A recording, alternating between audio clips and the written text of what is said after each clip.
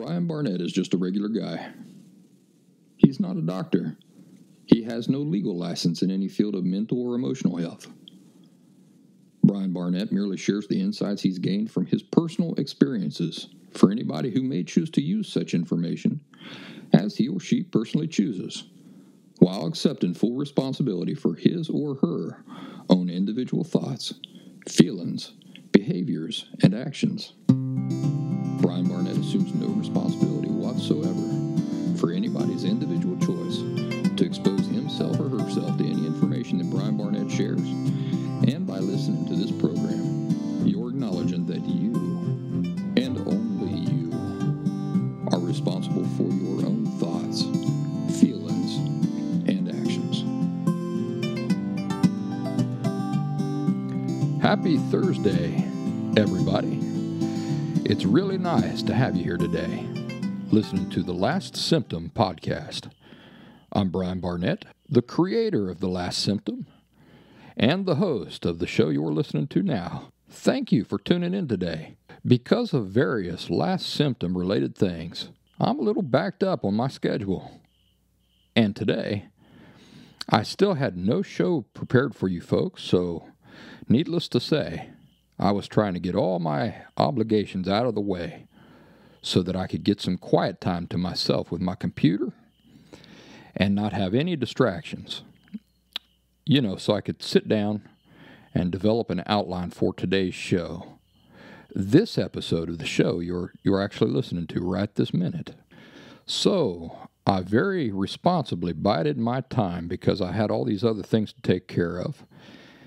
And then when I did get all this other stuff taken care of, and I finally sat down to a nice, peaceful, quiet setting with my laptop to write the show you're about to hear, do you know what happened as soon as I sat down? It had been so peaceful and quiet in my neighborhood all day, and yet as soon as I sat down to write in peace, the peace and quiet suddenly erupted into the loudest, most annoying, grating sound of a motor that I've ever heard. My neighbor, a woman, choosing at just that precise moment to fire up her weed eater and begin weed eating a football field-sized portion of property right next to my house. For those of you folks who don't know what a weed eater is, it's like our lawnmower on a stick. That's the best way I can describe it, I guess. A weed eater is like a lawnmower on a stick.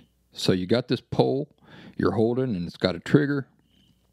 It's got a motor on it. And at the end of that pole is a wire. And that wire spins very fast, just like a lawnmower blade. And you go around and we call it weed whacking.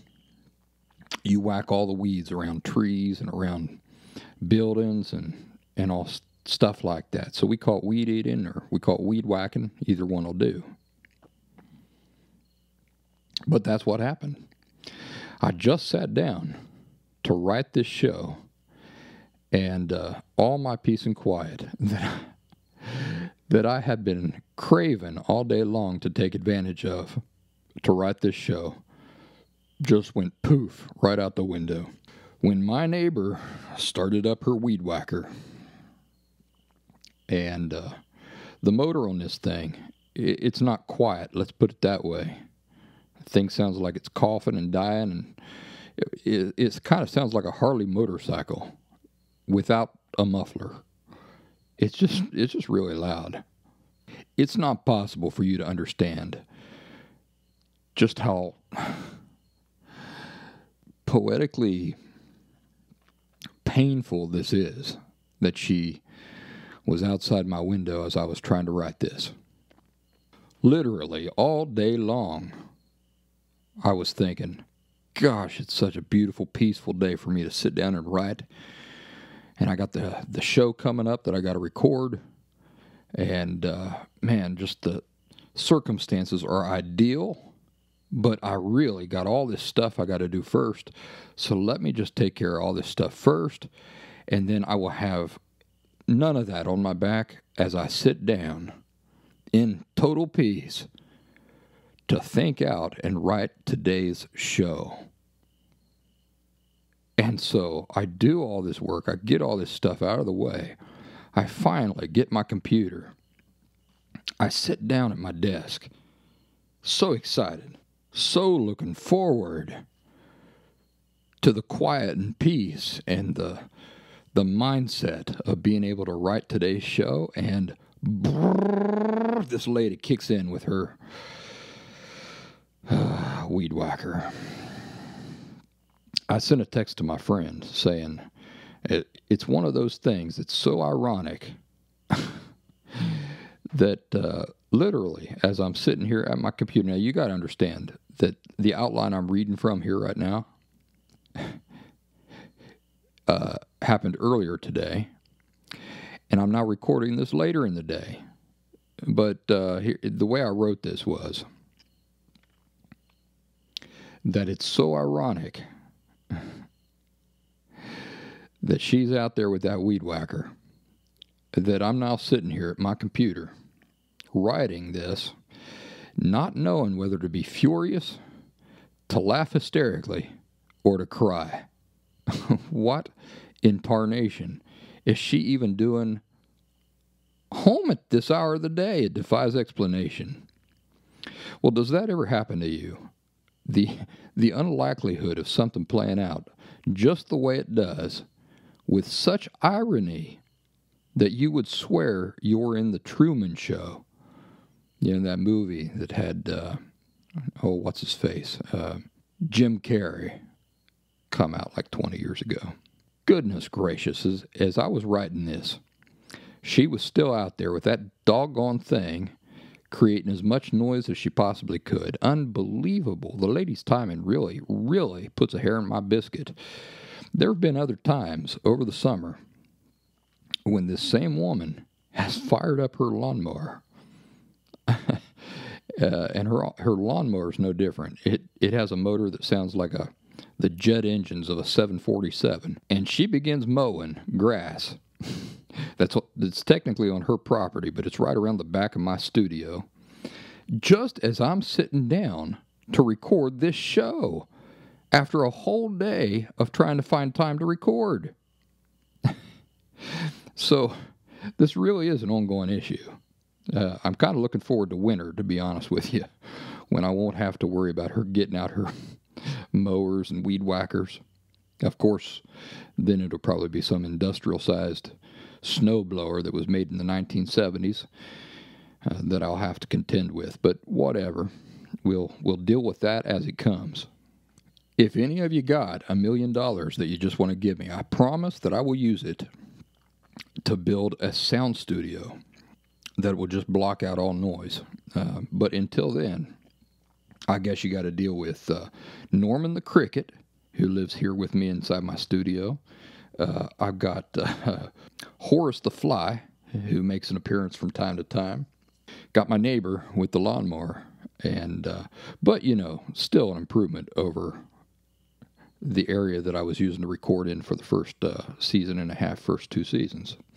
Today, we're going to be talking about a topic that I've been wanting to get to for a long time now, and I just haven't been able to get around to it. And that topic is violators of boundaries. I'm not sure that as I was writing this, I got it ironed out exactly the way I wanted to, but it's still going to be a good discussion. If there are things that I want to address later, ain't nobody stopping me. That's the good thing about this. We can go back and address the same topics as many times as we want.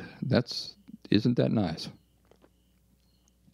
Now, before we get into the discussion of violators of boundaries, I just want to do a quick check with you to see how you're doing. You.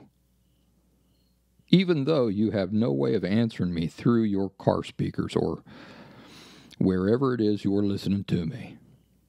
I think it's nice to ask the question anyway, because it sort of forces you to momentarily do a self-inventory. And it also lets you know that you are not just some abstract, imaginary listener to me, but that I'm conscious of the fact that you are a real person, and that I'm interested in you. Wherever you are, and whatever you're up to at this moment, I hope you know that I personally hope you're doing well and staying positive and having confidence in the process of recovery. Although it's true that you and I, and really nobody, has control over what we feel. As it's just not a thing that human beings have control over. We can't control what we feel. Remember that we do have full control over our thoughts. That is to say, we have full control over whatever we choose to continue thinking about. Now, it's true that if I'm driving down the road and I look up and I see a billboard on the side of the road, it's an advertisement selling panties or bras or something like that. And they've got this half-naked woman up on the billboard sitting around in her underwear. When I look up and see that, it's true that the initial thoughts I have might spontaneously jump up into my mind. That's true. But, I'm not saying that we can always control what thoughts pop into our mind. What I have said to you is that we have full control over whatever we choose to continue thinking about. And I always make that distinction. You shouldn't underestimate that. That alone is powerful enough as it is. But think about this. This power that we possess goes beyond just what we choose to continue thinking about. We also have full control over how we choose to think about a thing. For example, I told you the story not too awful long ago about how I used to live life enjoying only one season out of the year. And this is a true story. And that season was summer. I used to love summer, and I used to really despise the other three seasons: spring, fall, and winter. At some point, and this was even before my authentic recovery from borderline personality disorder, so I don't want you to think that you have to be completely emotionally healthy in order to possess this power and manage this power for yourself. So this is something that I personally did before I authentically recovered from borderline personality disorder. So it's something you can do too. But at some point, I realized that by living this way, only enjoying one season out of the year, at the end of my life, I would have only really lived fully 1/4 of my available lifespan. So, it was at that point I decided to change the way I think about the seasons. I decided that I was going to start thinking positively about all 4 seasons equally. And do you know what? It worked. For now years, I have honestly been able to say that I truly enjoy all 4 seasons of the year equally. All it required of me was to begin thinking of them positively. I'm on this health kick right now, so I've been watching what I eat and counting calories and that sort of thing. The other day, I was having asparagus while I was with my daughter. She's 5 years old. Her name's Eloise. And I asked Eloise if she wanted some of my asparagus. And she said, "Ew, no, I hate asparagus." And I said, sort of under my breath to myself, well, all right, well, you're really missing out. But that's all right. You probably don't know that asparagus gives you a superpower. She says, what? It gives you what? I said, huh? She said, did you say asparagus gives you a superpower? Yes, I said, but you're probably not interested in knowing anything about that. Well, of course, then she hassled me until I finally broke down, and I told her, maybe you don't know this, you listening, but if you eat asparagus for about 2 minutes after you eat a single stalk of asparagus, you have super thinking abilities. Did you know that? She didn't know this either, but it's true. You eat a stalk of asparagus, and then for about 2 minutes, it grants you superpowers. Your brain will operate at a super enhanced level. Watch, I said. I'll show you. So I gobbled up a stalk of asparagus, and then I said, oh yeah, I can feel it working already. Listen, grass grows faster in the summertime than it does at any other times of the year. That's why you see so many people with mowers in the summertime.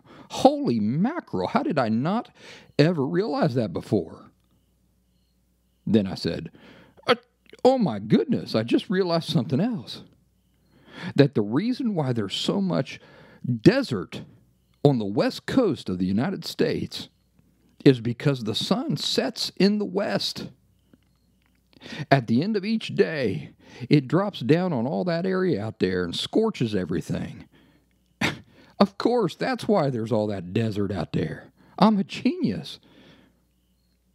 She said, say another one, say another one.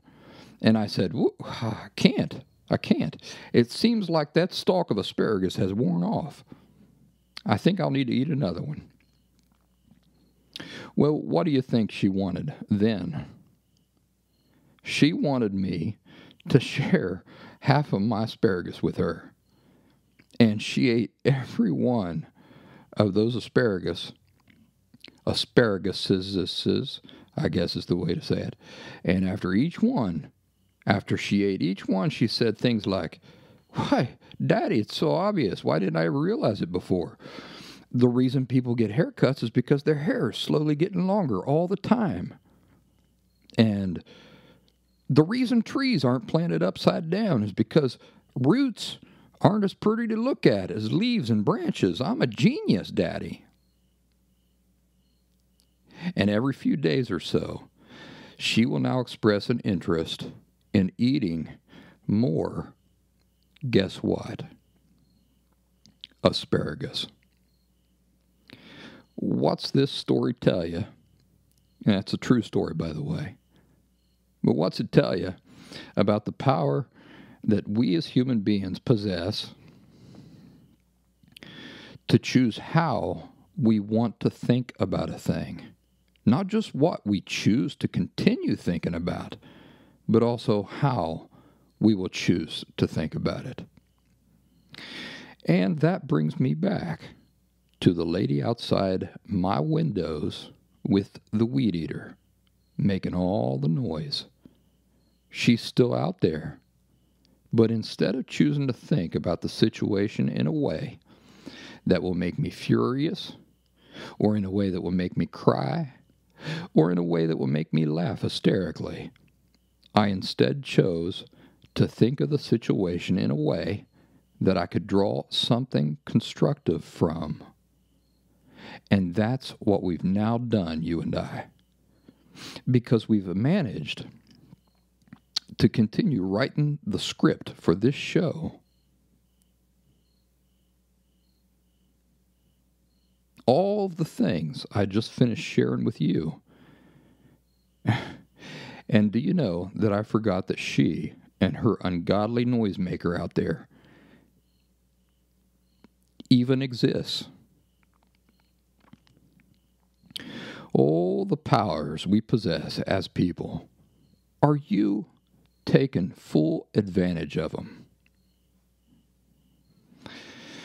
Let me tell you about my website, thelastsymptom.com. It's full of free resources that as soon as my schedule frees up a little bit, I'm going to be adding to. I hope you will take full advantage of what is there. There are also some paid resources at thelastsymptom.com, and I appreciate very much every person who takes advantage of them, since they help support this work that I do. For example, if you're interested in a one-on-one phone conversation with me or a one-on-one private Zoom meeting with me, people have been taking advantage of that. It's been really nice. Both of these things can be scheduled right at thelastsymptom.com.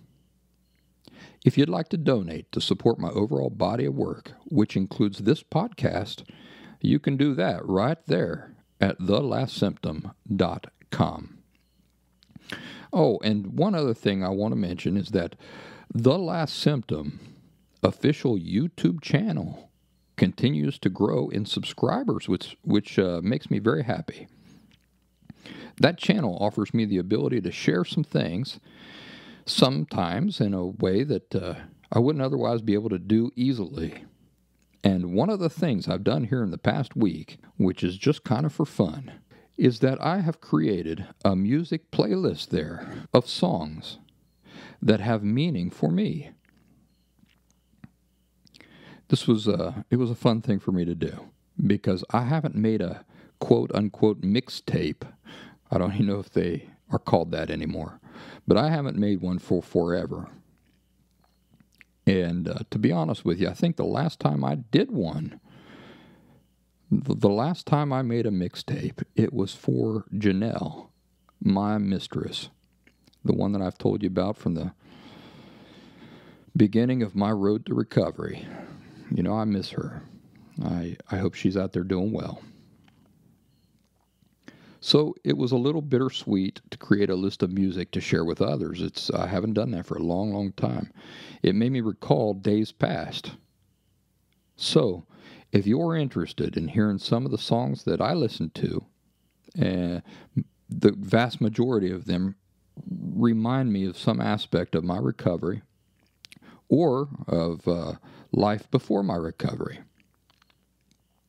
well, then you're welcome to check out that list of songs over at The Last Symptom official YouTube channel. Of course, for now, you'll just have to imagine why these songs have meaning to me. And maybe one day, over a milkshake, I'll get to tell you exactly what they mean to me and why. So you find The Last Symptom YouTube channel by searching for The Last Symptom in YouTube, or you can simply go over to thelastsymptom.com, scroll to the very bottom of the page, and there's a YouTube link down there. You just click on it. It takes you right to the channel. Once you're at The Last Symptom YouTube channel, click on Playlists, and you'll see one called Music with Meaning for Me. If you'll remember, back just a few months ago, I was celebrating the fact that we had reached 500 subscribers on the YouTube channel. Well, guess what? Now we're past 800 subscribers in just a short amount of time. So I want to thank all of you who have subscribed. I really appreciate it very much, and I hope subscribers just keep coming in.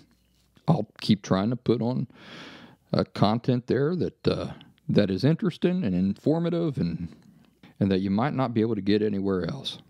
One thing I've been working hard on, which I'm eager to make available to everybody, is The Last Symptom Fundamentals Pre-Recorded Online Intensive Course.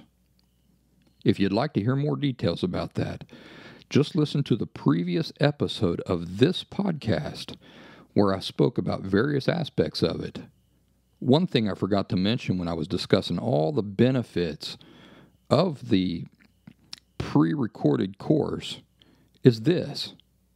If you're wondering what the difference is between this upcoming pre-recorded course and simply listening to these podcasts or talking to me on the phone, keep in mind that one of the greatest benefits that it offers and the difference between it and say this podcast or talking to me on the phone is structure.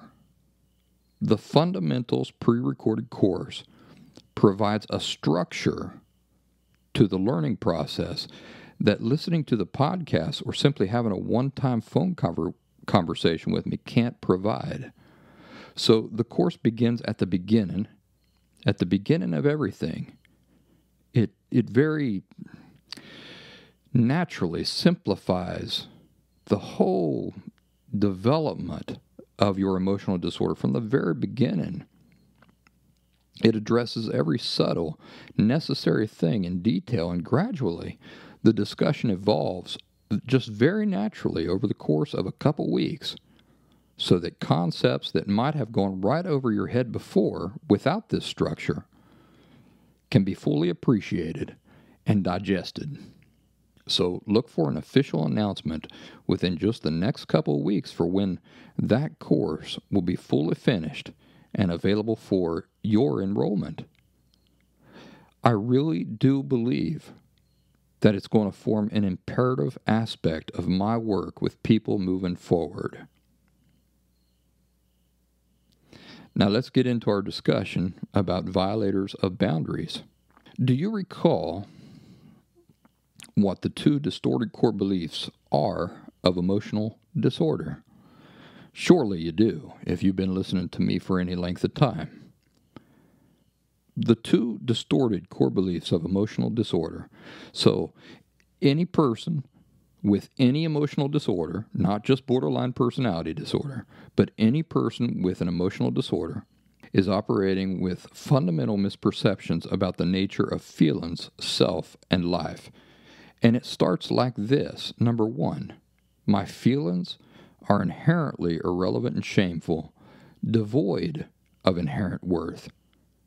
And number two, I myself am also inherently irrelevant and shameful, devoid of inherent worth. Because these are the foundation of emotional disorders, they become the figurative colored lenses that unhealthy people use to look out at the world.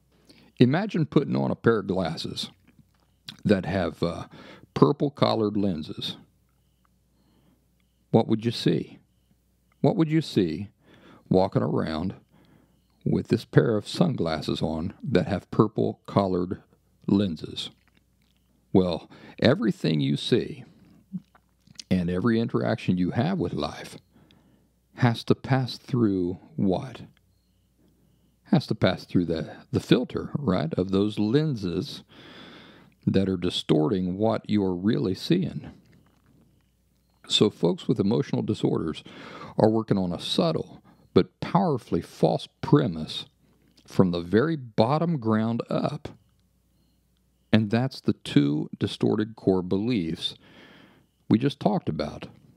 My feelings are inherently irrelevant and shameful, devoid of inherent worth.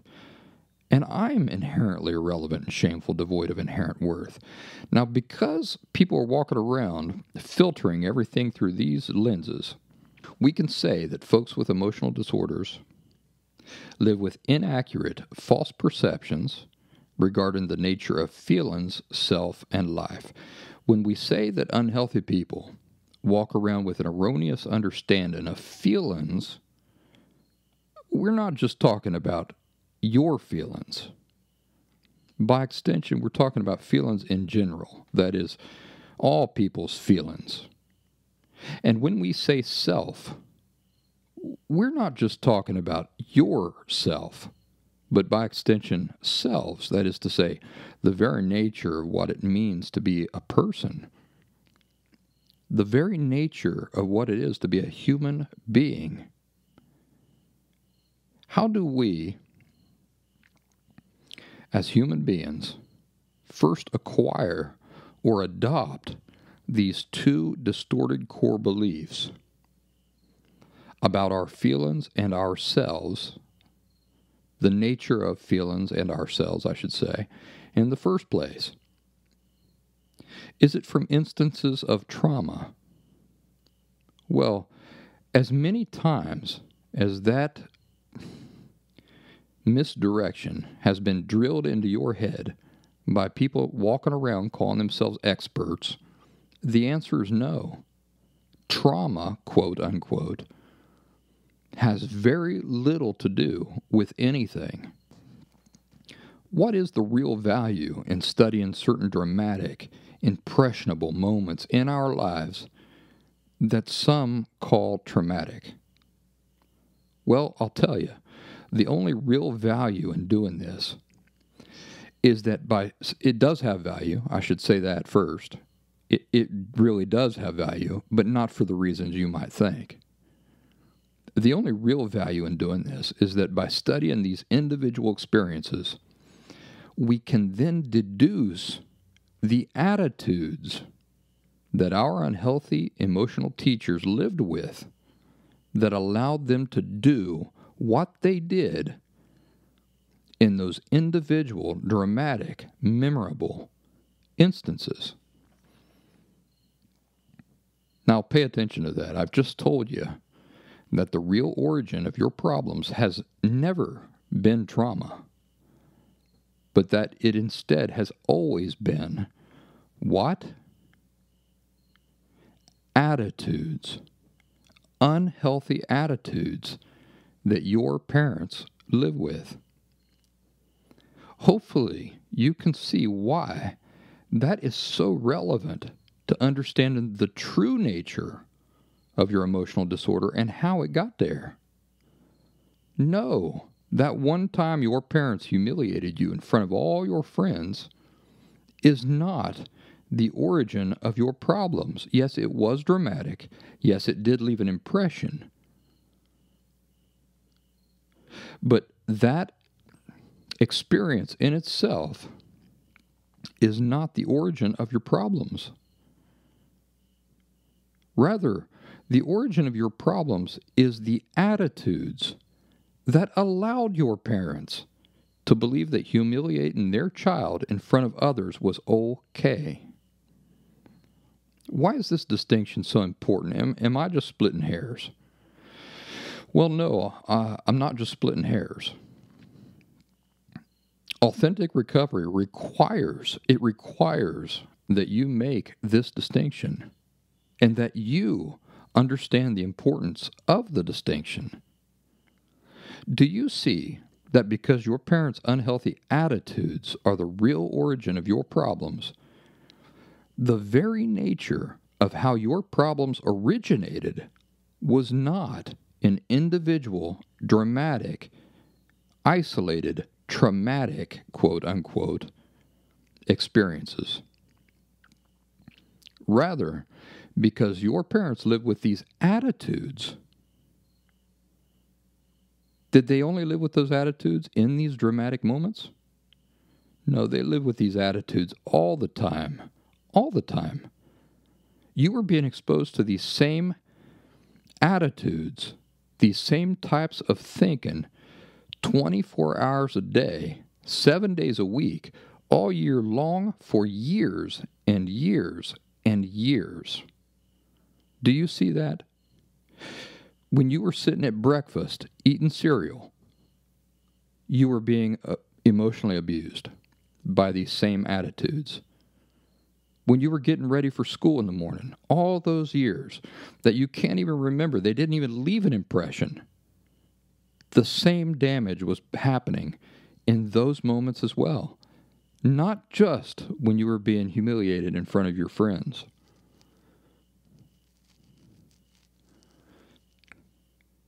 Do you see that? When you inappropriately look at single experiences as being more relevant than they really are, and you parrot the professional community as a group and say, it was trauma that caused all this, what you're doing is completely misunderstanding the true nature of the origins of your issues. This did not come from 5 or 6 or 10 or 40 dramatic moments in your memory. This came from all the stuff that was happening in between. It was happening all the time. It was your exposure your constant exposure to these unhealthy underlying attitudes that your parents lived with. Again, the only value in these dramatic or quote-unquote traumatic experiences, if you're just dead set on parroting that word that the professional community has programmed you to repeat, the only value that these instances in our memories have is that we can analyze them and we can draw obvious conclusions about what sorts of attitudes our parents had to have lived with that allowed them to behave that way at all, or to talk to us that way at all, or to treat us that way at all, or to neglect us that way at all.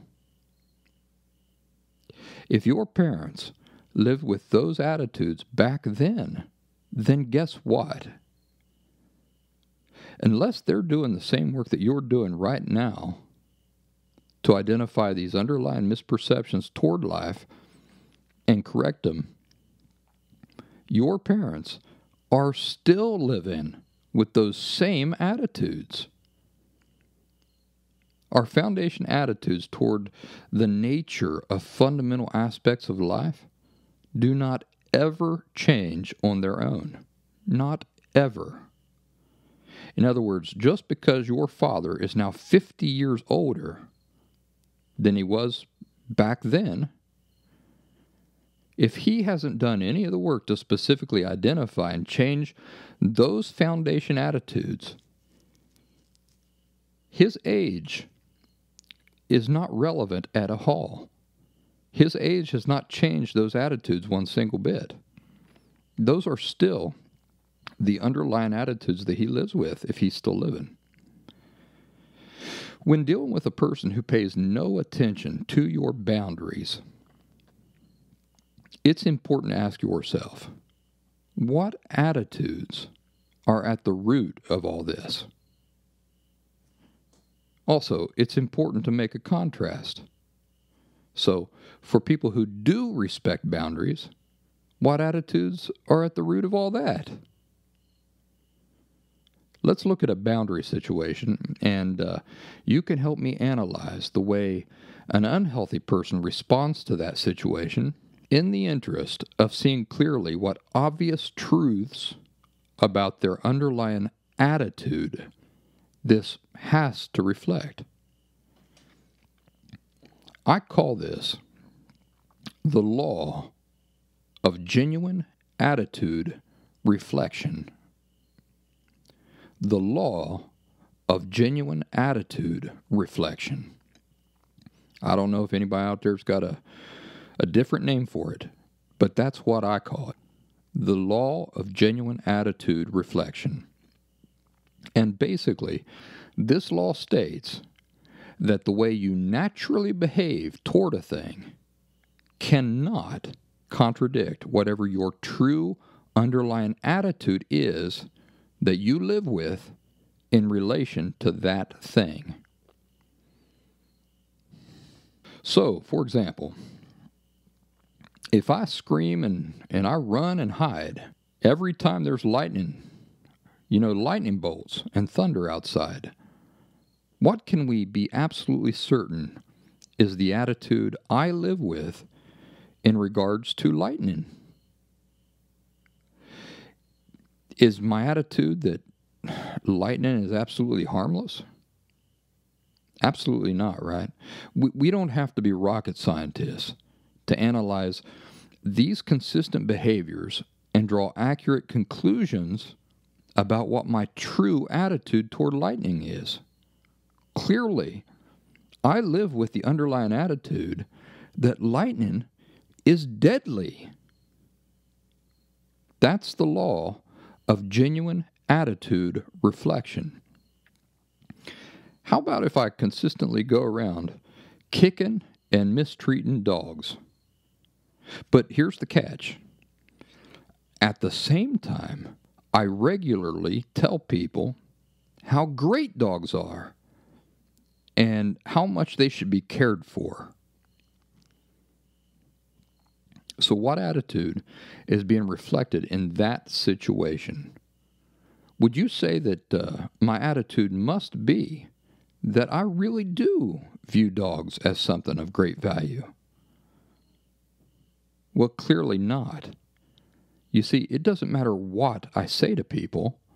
It doesn't my words don't matter, because my behaviors betray what my true attitude toward dogs are that I live with, don't they?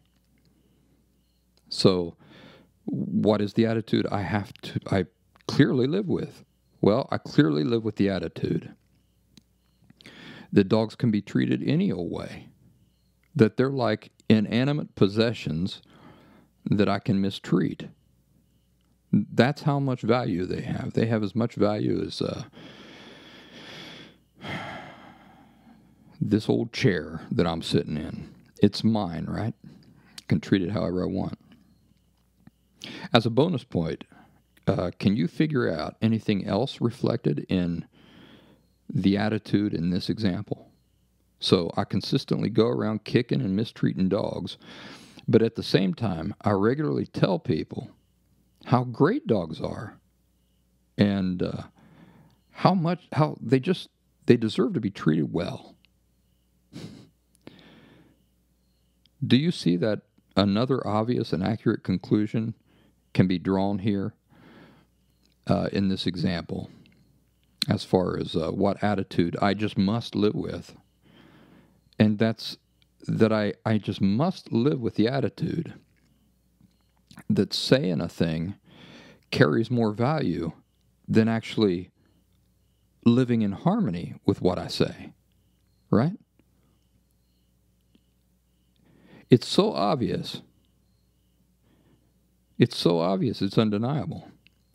If I'm always telling people that dogs deserve to be treated well, but at the same time, I'm consistently going around mistreating them, abusing them, and kicking them, what attitude must I be living with? That saying a thing carries more value than actually living in harmony with what I say. That is the law of genuine attitude reflection. We can claim our attitudes are absolutely anything at all, but our natural behaviors always tell the truth. Our natural behaviors always perfectly reflect whatever true underlying attitudes we live with. Now, I say that the law of genuine attitude reflection applies to our natural behaviors. And the reason why I say it that way is because anybody can force themselves to temporarily behave in ways that contradict their true attitudes. But this isn't their natural behaviors, is it? Those are forced behaviors, and they cannot be maintained. Sooner or later, a person's natural behaviors will still win the day, and they will reveal the true underlying attitudes that any person lives with. The law of genuine attitude reflection. But back to the folks who regularly ignore boundaries. What sorts of attitudes are reflected in this consistent ignoring of boundaries? Well, maybe we need some examples. In my personal circumstances, the boundary I've created in regards to my father is that he and I, unfortunately, cannot have any contact, any communication, or any relationship at all for the time being. Now, if you'll remember back in Season 2, Episode 45 of this podcast, we had a really important conversation about the BCCCs of emotional health. Do you remember what the BCCCs stands for? It's important to keep those in mind because they give you the only healthy template for living with boundaries. So if you're a little hazy on the details, it might be worth your time to go back and re-listen to Season 2, Episode 45 of this podcast once we've finished up here. The BCCCs of emotional health stand for boundaries, communication, consequences, and finally, conditions. Boundaries, communication, consequences, and conditions. So we create boundaries around ourselves. Not around others, but around ourselves, which we then always clearly communicate.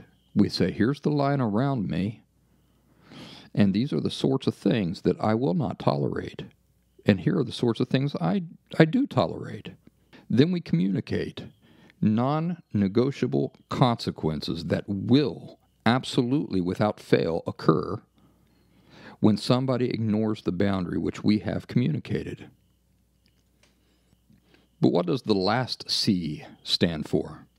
That one stands for conditions. So, this is a love and provision that we can provide for those who we would like to have in our life, who may not qualify currently, but that we care for and would like to see them healthfully be allowed to be a part of our lives.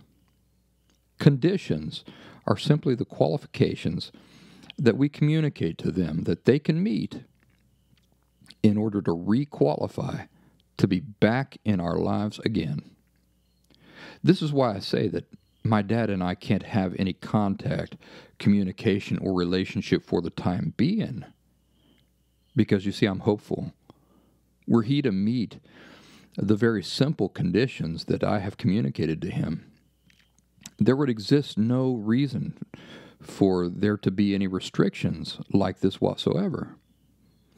But he simply has not chosen for himself to meet those very simple, reasonable conditions.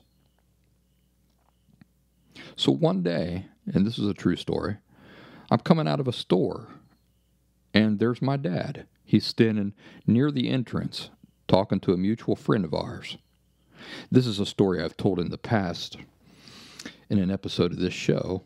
And as you know, if you heard that past episode, as I went to leave the store, my dad took it upon himself to try to talk to me. A very uncomfortable situation. In the original episode, when I described this encounter, I explained how this was not a simple momentary act of sweetness on his part. You see, he's very, very aware of my boundary and of the conditions that he has to meet in order for him to be permitted to do such a thing like that. He knows very well that he and I are not to have any direct communication together as long as he has not met the conditions necessary for that. And the conditions we're talking about are not anything, extreme or unreasonable. Basically, I've asked him to be seeing a therapist.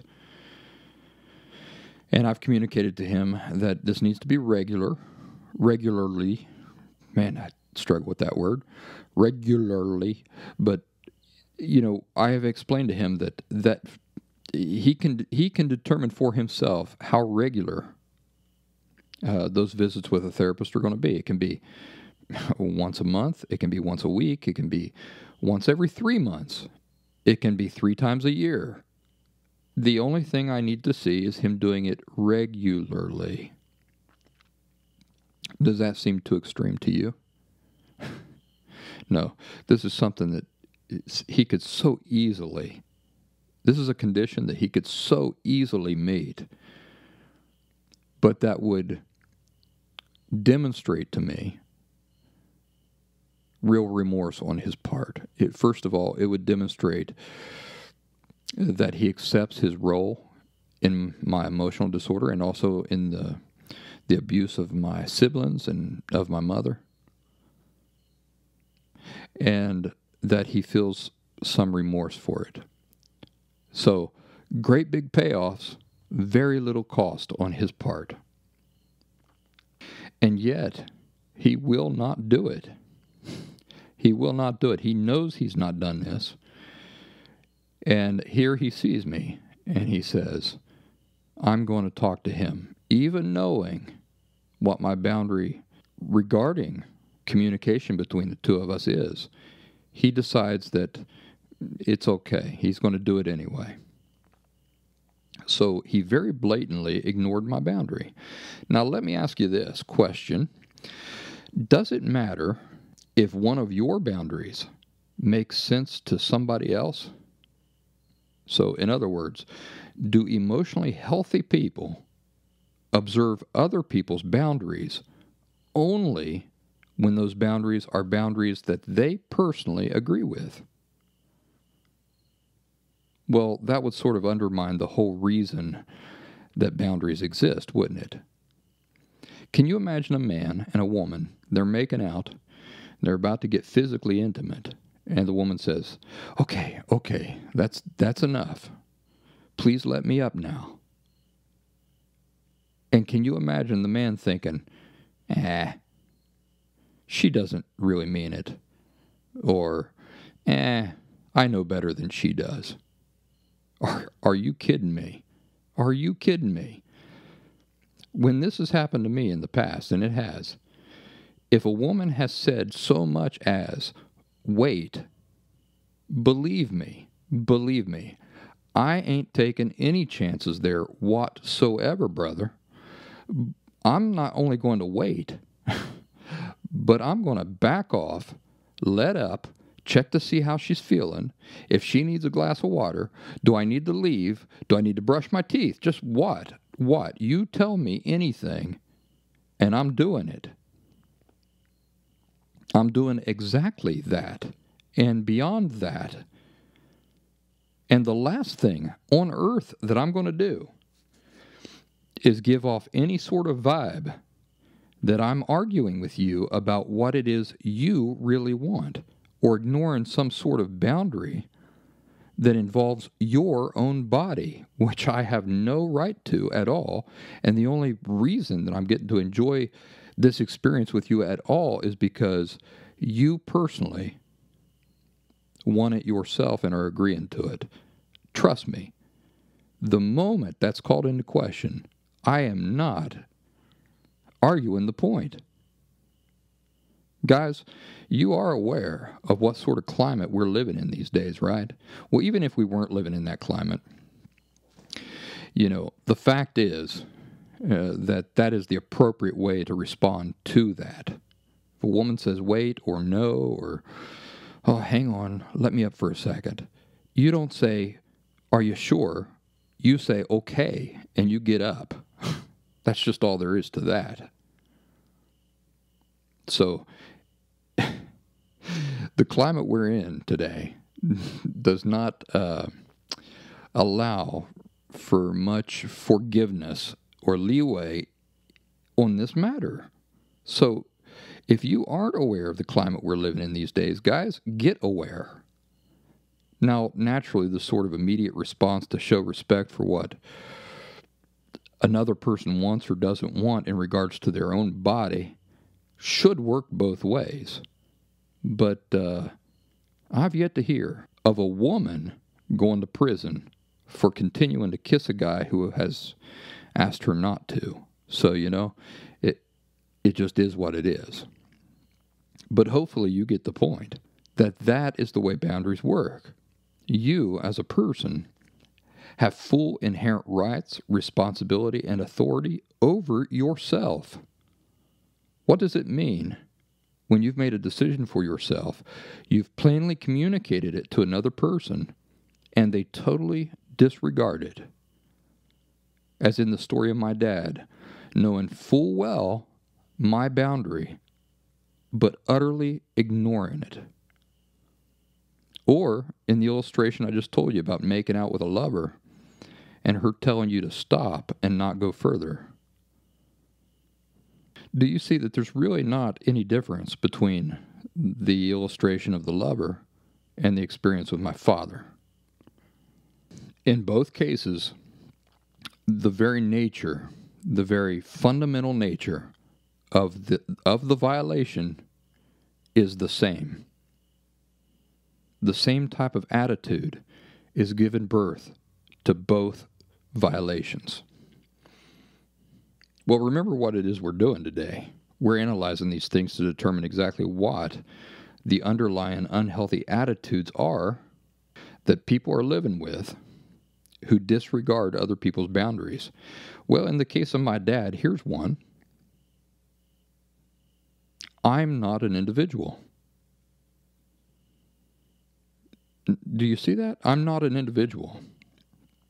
I'm a belonging of his.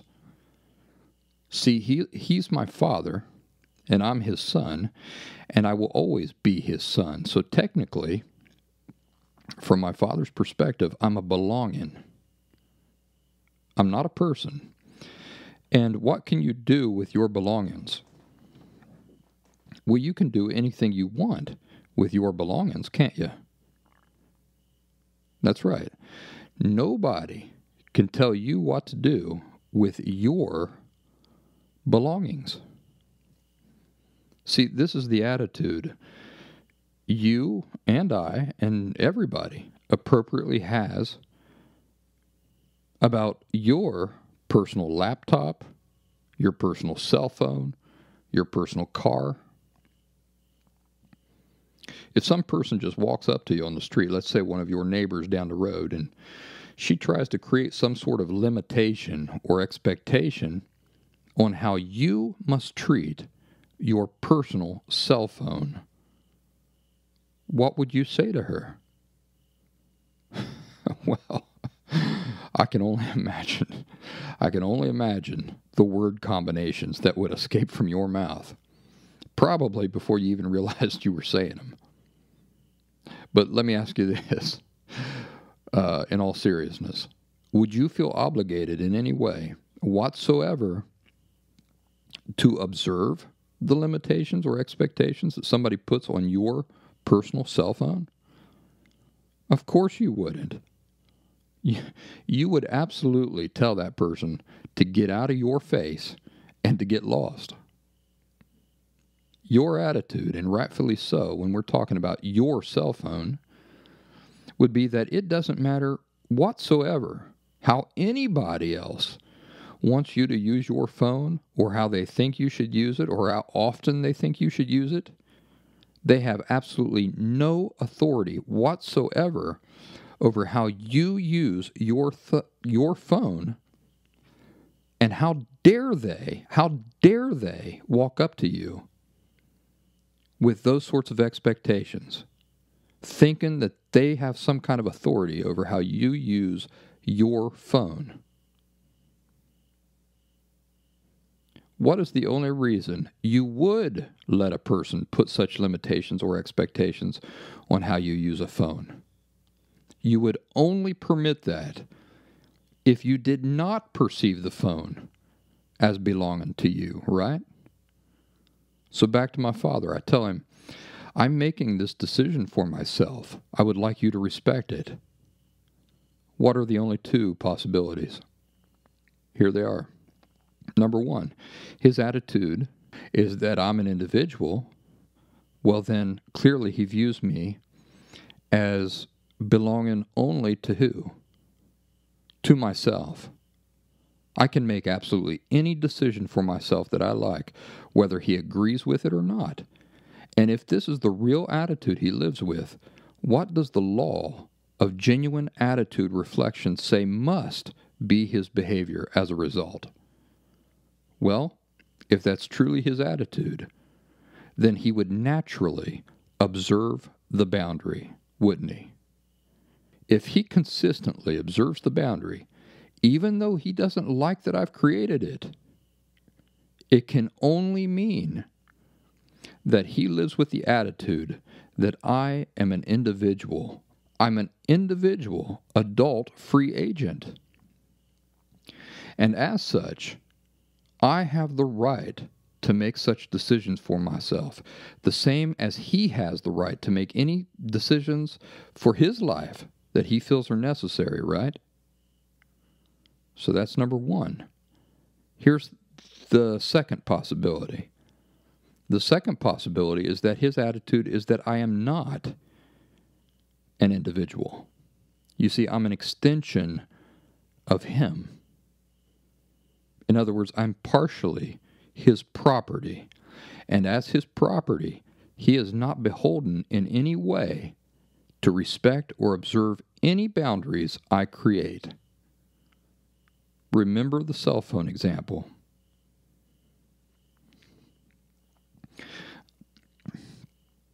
I want to give you folks a few more examples of violators of boundaries, and these are not to embarrass anybody. And if you think any of these examples involve you personally, I can almost guarantee they absolutely do not. But you know, every time I share real examples, I end up getting 100 emails of people apologizing to me or asking if I was talking about them personally. Listen to me closely. I'm not talking about you personally. And even if I were, it doesn't matter. The whole point of me sharing a real example, but not giving you any idea of who the story is about, is that I respect every single person, and I don't want any person to feel singled out or to unnecessarily beat themselves up about something that really I'm not beating you up about. If you simply do a self-examination, and if you find that any of these things apply to you, well, then you can make some adjustments moving forward, and then the story has served a constructive purpose, and there's absolutely no reason to shame yourself about it. Actually, there's never a reason to shame yourself, ever. What I mean is that if my reasons for sharing true experiences here are valued in the way that they're intended, if you understand my true purpose for sharing them, and it helps you make adjustments in perspective and understanding about things moving forward, then what does it matter if the story involved you personally or not? The idea is to understand that I don't dislike you. You understand that? I don't dislike you. I do like you. It's the only reason I do this show every week at all. It's meant to help you in your own work. So when it serves that purpose, which is the reason why I share anything I share, the proper perspective to have is not anything negative, but rather only the positive. Okay, so first example. Somebody finds me on WhatsApp, and they ask me a few questions, which I answer. After this attention, the person begins sending me pages upon pages of messages. I'm not kidding. I checked my phone one day, and there were over 70 new messages from this person. Well, I never read those messages or even responded to them. Why not? Because I never agreed to those conversations in the first place. They were thrust upon me with no regard for my time or my willingness. Now, eventually, I felt compassion for this person. This is after a period of months. And I eventually had a conversation with this person where I explained to him, he asked me if I'd been reading those messages, and I explained to him that I had not. And I very pointedly told this person that I won't read any of his future messages on WhatsApp. I explained to him clearly that there is an appropriate way to reach out to me when he wants questions answered, and I explained to him precisely the appropriate way and the appropriate platform on which to do that. Does he respect my boundary? Well, you already know the answer to that. After a short period of time, he totally disregarded any notion of a boundary, and again, I began getting loads and loads of messages from him again on WhatsApp. All conversations that he is having with himself because I'm not reading them. And I've explained to him that I'm not reading them. Journaling would have been more constructive, and it would have also simultaneously showed respect for the boundary that I clearly communicated to him. So eventually what I did is I just blocked this person. It's not what I wanted to do, but it was definitely warranted. Your total lack of respect for me will earn you what? Yeah, it'll earn you total lack of respect from me. It's just the way that works. Using the law of genuine attitude reflection as a guide, what underlying attitudes is the person in the example I just gave you living with? Let me ask you this. Does the person have an accurate underlying perspective about the nature of self? Remember, this doesn't only apply to the perspective he has about his own self, but do you remember that by extension, it involves his perspective of all selves, that is to say, people, the nature of what it is to be a human being, their value or lack of value, the inherent rights and respect and consideration that human beings deserve, rightfully expect and deserve. Well, I'm not going to entirely answer the question for you. This is an exercise I'd like you to walk away from this program working on. Using the law of genuine attitude reflection, which says that a person's natural behaviors cannot contradict whatever underlying attitude they truly live with regarding something, and vice versa. In other words, their behaviors never contradict their underlying attitudes, and their underlying attitudes never contradicts their consistent behaviors. So, using the law of genuine attitude reflection, what underlying attitudes would you say that this person, in this example I just gave you, lives with? I've helped you identify one: his inappropriate, distorted view of himself and other people, right? His inappropriate, distorted view of people, himself included. You see, he doesn't view people as people. He doesn't view people accurately, as people must be viewed in order for those views to be accurate and healthy. If he did, the way that he treated me, the way he behaved around me, and behaved and viewed my time and everything, and my energy, and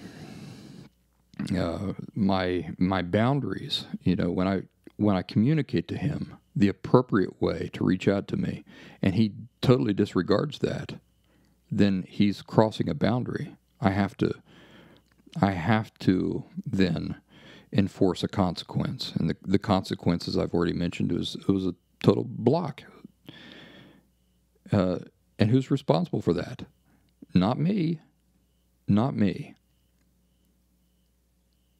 Here's another one. Back when I first created my Facebook education group, I created a list of concrete rules that had to be followed. And one of them was that no outside links could be used within my last symptom group. Now, why did I create this rule? Is it because I want to brainwash people? Or maybe this one. Maybe it's because I'm jealous that some outside personality could steal my thunder. Maybe it's that one. The real reason why that rule exists in my Facebook education group is that I don't have time to verify outside sources of information for accuracy. My Facebook education group, in fact my entire body of work, is designed to be a refuge from conflicting and erroneous information. So in the interest of all members of my group, I don't allow outside links, because in order to keep my group free from conflicting and inaccurate information, while at the same time allowing people to post links to outside information that I know nothing about, that would oblige me to personally follow every one of those links and watch hours of videos and read hours of article and do hours of research on these personalities to know for a fact that what they're teaching is in harmony with what I know to be true. I don't have any interest in that or time to do that. But no, My pride has nothing whatsoever to do with that rule. In fact, I was just talking to somebody on the phone today. She says, "Do you know this author?" I said, "No, I don't." She said, "Well, this author says this and this and this." And as she was telling me that, I was thinking, well, that author is dead on. That author has just hit the nail on the head. And I felt great pride for whoever that author is. I don't even remember her name. But I said, this lady has got it. She just nailed it. And I was happy to know that there's somebody else out there like me providing people with accurate information. In no way did that woman give me that story, and in no way did I feel jealous or envious or feel like, hey, why are you listening to me and her? I didn't feel that way at all. What I felt was excitement, happiness, that there's somebody else out there who is an author and is clearly providing people the same information that I'm providing you, the same type of insights, maybe in a different way. But, you know, the information, the insight that this person that I was talking to on the phone shared with me, it was just dead on. And so, no, ego has nothing to do with the rule in my group. To this day, if a person ignores this particular Facebook group rule, which is about not sharing outside links, it results in an immediate ban from the group. No warnings, just an immediate ban. So, am I being unreasonable or mean? Well, first of all, such people still have access to this weekly podcast. They still have access to my website and all the resources I provide there. Really, the only thing they're getting cut off from is the Facebook group itself. So, as extreme as a ban may seem, it's really not as extreme as some would like to make it out to be. You know, because anybody who gets banned from the group, if they're truly interested in their recovery, they still have all of the last symptom tools they need to help with that, except for one, which is just the Facebook education group. And yes, it is a tremendously valuable resource, but my unwillingness to bend on that issue is a boundary. It's a boundary. When people ignore the boundary, am I doing them any favors whatsoever by then not following through with a consequence? No, I'm not. And I refuse to be an enabler, a participant in something that allows them to remain emotionally unhealthy. So, though it may seem extreme to some, it's done out of true interest for their emotional health and their recovery. Let me ask you, when a person comes into a new group and they expect somebody else to lead them by the hand, to read the rules, understand the rules, and observe the rules of that group, using the law of genuine attitude reflection, what can we accurately deduce must be the underlying attitudes they live with that are giving birth to this? Well, how about this? That it is other people who are responsible for them. See, they aren't responsible for themselves. They're always victims of some injustice or misunderstanding, aren't they? If only somebody had reminded them of the rule 10 times or had encouraged them more to look up what the rules of the group are, then they would have known better, right? Do you see that this is the way children think, by the way? The difference is that children are dependent on adults. They truly are dependent on adults. So it is appropriate for children to live with this attitude. Is it ever appropriate for an adult, any adult, to live with the attitude that other people are responsible for your life, your decisions, your failures. No, it's not. That's not appropriate. It's not mature. It's childish. It's stunted. How about the failure to follow directions, which is another form of boundary breaking? Because it says, okay, this is the way you want things done, but I know better. I'm going to do it my own way anyway, because the way you want it done is not really that important. I'm going to do it my way. On my website, one of the questions you must fill out in order to schedule an appointment with me is what country your telephone is registered to. Now, why do you reckon I ask that question? I ask that question because if a person is international, then I know not to call them with my regular phone service, but to instead use WhatsApp in order to save us both from any possible charges. So, did you catch what the question is that people have to answer in order to schedule appointments with me? The question is, what country is your phone registered to? Do you know how often I get people who type in things like North America as the answer? Is North America a country? Even my daughter, who is 5 years old, knows that North America is a continent. It's not a country. So does the answer North America do anything whatsoever to answer my question about what country your phone is registered to? No, it doesn't. So here's another exercise for you.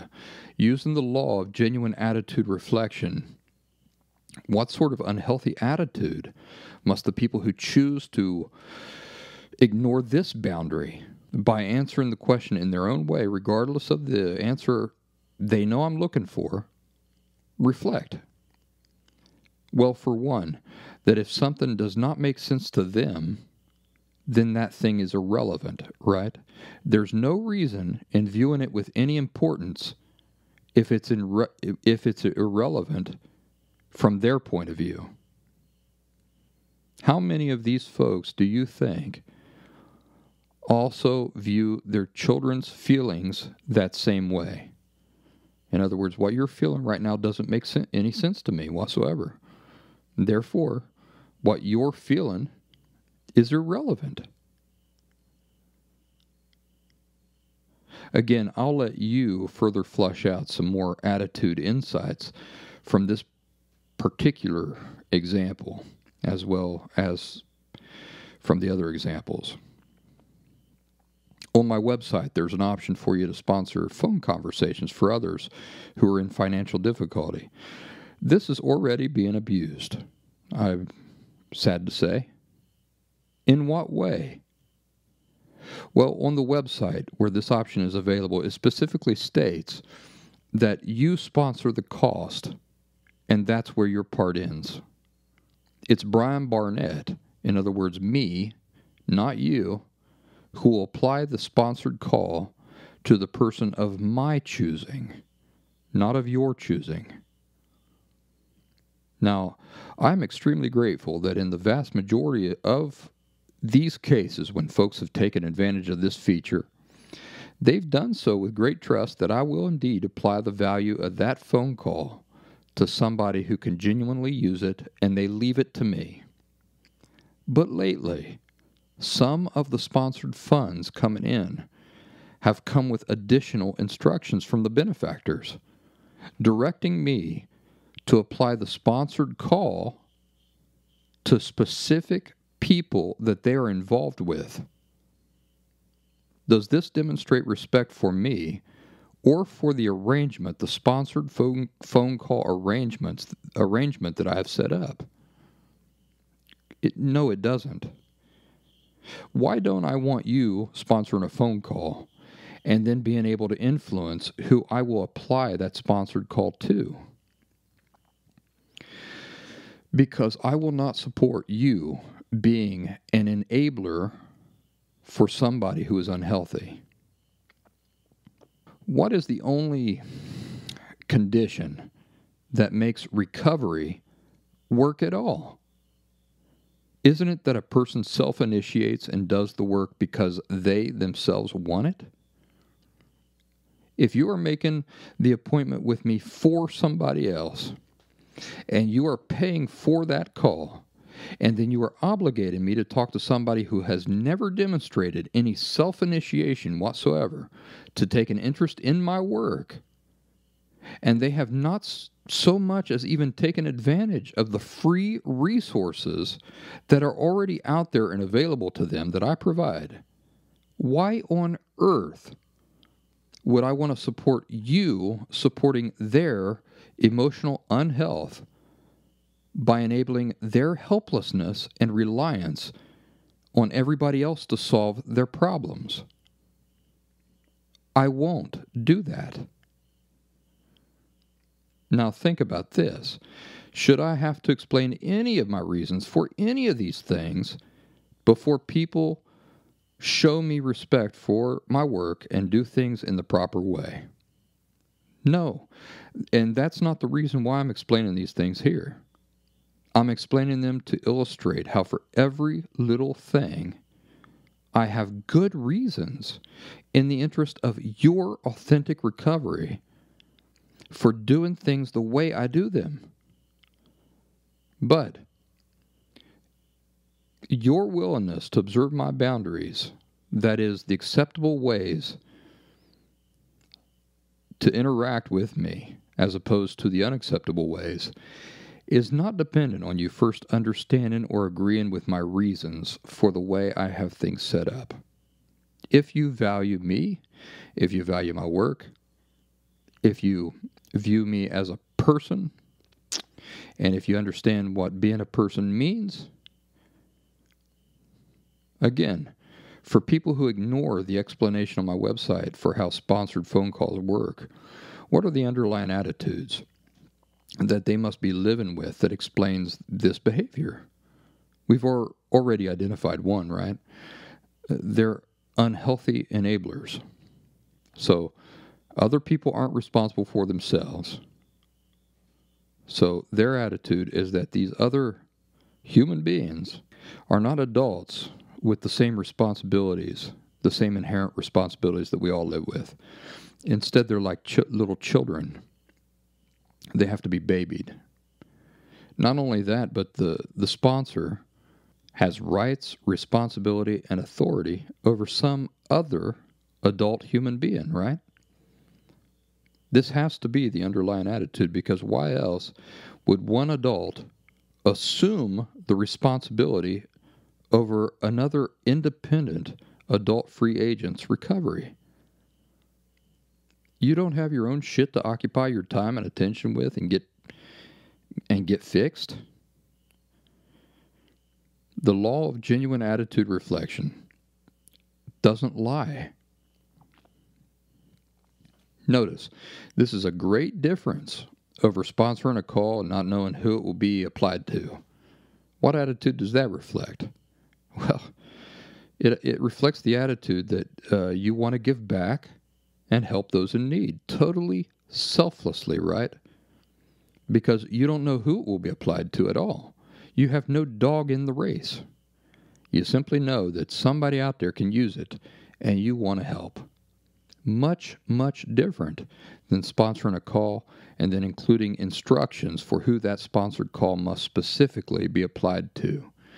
And likewise, for those in need who receive money from somebody who cares about them, and then they reach out to me, the person who is interested in talking to me finds the funds from somebody else who cares about them, and then they turn around and they use those funds to make an appointment with me. Again, that's totally different than the violators of boundaries that I'm talking about. because that person is self-initiating. They're demonstrating a genuine interest, self-initiating, reaching out to me on their own. Yes, the money comes from somebody else, but that's all right. The effort that's going into it is still originating with them, and that makes all the difference. That's to be applauded. So we've talked about several examples here. I don't want to beat up on everybody, but a couple more I got here.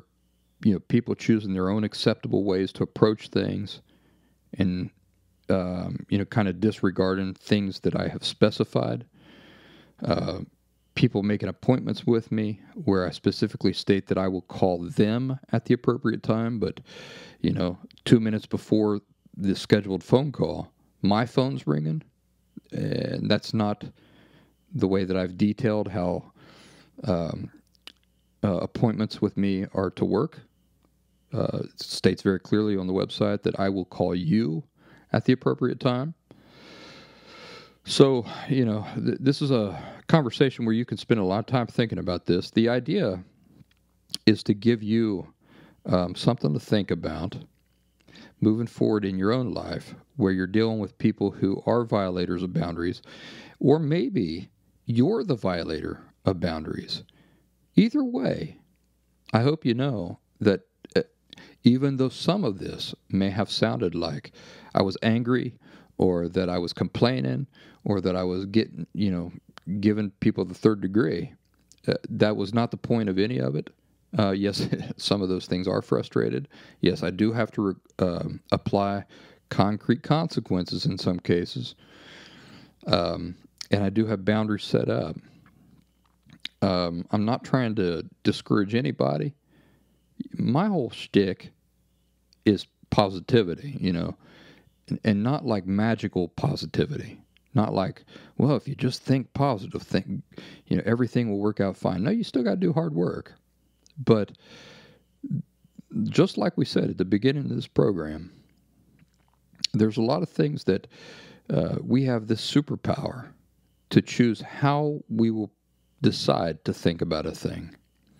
And so there's two ways you could go about thinking about this episode of the podcast. You could think about it very negatively, and that's not my intention for you at all. Of course, I have no control over what you ultimately decide, how you ultimately decide to think about this episode. But let me say this. My intention at no time is to discourage you. But when we're talking about serious things, my intention is to reflect the seriousness of that discussion. And that's what I was trying to do here. At the same time, I want you to be encouraged that your ability, your capability to begin putting an emphasis on how you view boundaries. Rules are just boundaries. Depends a lot just on you, on the way that you choose to think about these things. And if nobody ever brought these things up, well then, how would you ever begin to understand the subtle ways that you've been viewing these things incorrectly? So, two possibilities today. One possibility, which is very constructive, is that now you can go out into your own life and you can observe when other people are violating your boundaries. And you can begin to do this analysis about what those underlying attitudes might be that are giving birth to these violations. And then the other very constructive possibility is that you listen to this episode with yourself in mind. And you think, I've done that. I've done things like that. Now, after that, is the next step just to wallow in shame, or to beat yourself up, or to really dislike yourself for these things? Not at all. Not at all. The next step is to say, fine. Clearly, I'm not the first one. By the way, you're not the first one. I, Brian Barnett, lived 35 years doing these same things. That's why I know them so well. All right? I did the same things. So in no way am I just